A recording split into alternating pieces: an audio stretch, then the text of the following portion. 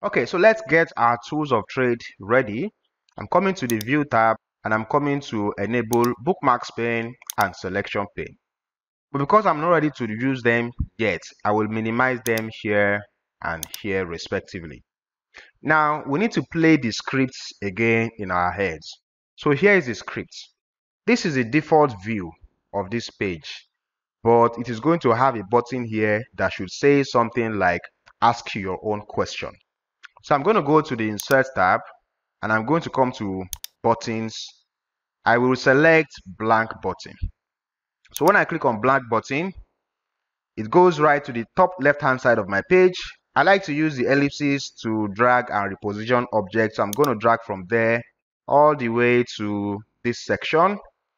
Then I can try to expand it a little bit to ensure that it's going to take the text that I want to type in. Now, anytime you are working with shapes and objects in Power BI desktop, formatting that have to do with colors, that have to do with text and so on and so forth, you will find them under the style formatting option from the formats, right? So if I expand style, I'm going to put on the text first. Then in the text box, I'm going to type ask your own question. Then I will scroll down and make sure that the font color is white so that it can be visible. And when I scroll down again, I'm going to expand the border and I'll also make that white. Now let me click out and see what it looks like. All right, so I think this looks okay. So again, back to the script. This should be the default of this page. These two visuals are being displayed and I have this button that says ask your own question. Now, when a user clicks on ask your own question, it should take them to another page, right? It should take them to another view. So we need to design what that view will look like. This is where I'm going to expand my selection pane. And I'm thinking in my head right now, whenever a user clicks on this ask your own question, it's going to take us to a different view. In that different view, this button will no longer be showing. A different button is what we are going to have. That's a button that can bring us back here. So I need to create that button that will show when we get to the next view and hide this one. So the easiest way I can think of doing that now and retaining the same formatting and the same positioning I have here is to select this button. Then I'm going to press Ctrl C on my keyboard and Ctrl V, copy and paste. Then immediately I do that, I have to make sure to differentiate between these two buttons. The latest one is the one I just created. I'm going to click on it and I'm going to say, okay, this button actually is to go back to default, right? So let's just call it go back to default. However, the text that should be inside will no longer be ask your question, isn't it? So I'll go back to style and I'm going to change this text to back to default, right? So back to default. Then I want to place it exactly on the same place where this one is. I'll use my guides to figure out if it's there or not.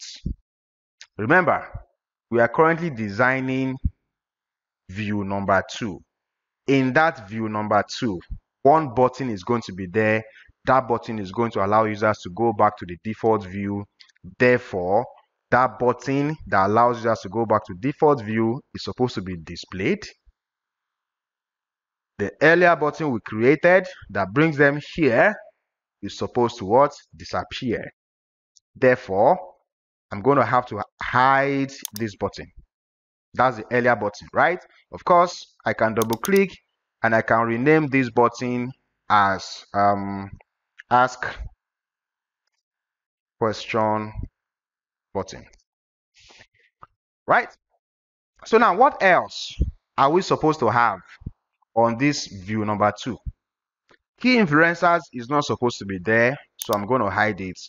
The composition tree is not supposed to be there. I'm going to hide it.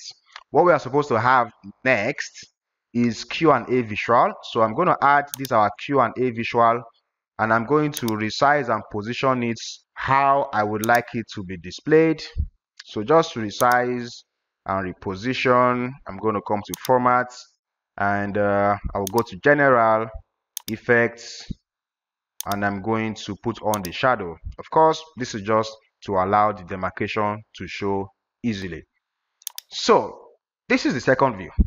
On this second view, a user will use this Q&A visual to type in a question. We'll come back to this later.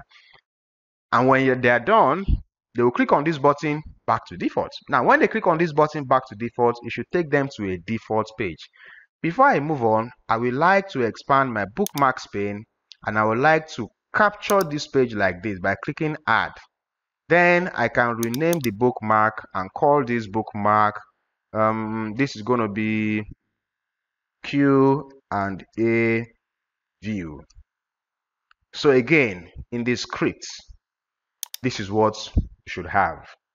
In the Q&A view, this button will be there, back to default. When a user clicks on the button, then what should happen? When a user clicks on the button to go back to default view, this Q&A chart should be hidden. This button back to default should be hidden. And this one should show up. The key influencers should show up. The decomposition tree should show up. Then I'm going to click add again to capture this view. I'll double click and I'll rename this view as default view. So let's test. If a user clicks on ask a question, it's going to go to Q&A view like this. Now when the user clicks on back to default view, it's going to come back to the default view like this. So now I'm going to close my selection pane, and I can even close my bookmarks pane. The only thing I want to do now is to ensure that when somebody clicks on this button here, something should happen. Right now, the button is just there and it's a dummy. So when you click on this, I want something to happen. So I'm going to come to the format. I will go to action and I'll put on the action. Then I'm going to expand the action, and the type of action I want is to action a bookmark. And the bookmark I want to be actioned should be what? When the user clicks ask your own question, it has to take me to the Q&A view. So now I can test it by holding Control and clicking ask your own question. And you see it brings me right here. This new button on this page is currently inactive, right? It's not active yet. It's a dummy. But when the user clicks on this button, I want the user to be returned back to the default view. So I need to put on action on this button, and the type of action should be a bookmark, and the bookmark should be the bookmark I created called default view. So now if I control click on it to test it out, it goes to this page, which is the default view. If I click ask your question, it comes here to the Q&A view. So you see, it's a lot. It takes proper planning before you can implement this correctly and accurately. You should try it and follow the steps over and over again to create your own, and you should be good. So I'm just going to go back to the default view and come back again to ask your own question view. Then we can come to talk about the Q&A visual.